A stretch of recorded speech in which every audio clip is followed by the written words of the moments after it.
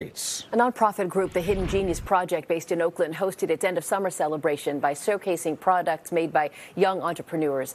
More than 400 people came to the event. Hidden Genius Project works with young African-American men from Oakland and Richmond, introduces them to technology, entrepreneurship, and leadership skills. I've created such a wonderful project. I have learned a bunch of things I didn't expect to learn, such as coding, how to start a business, and just a lot of philosophical concepts and ideas that I wouldn't have learned from school.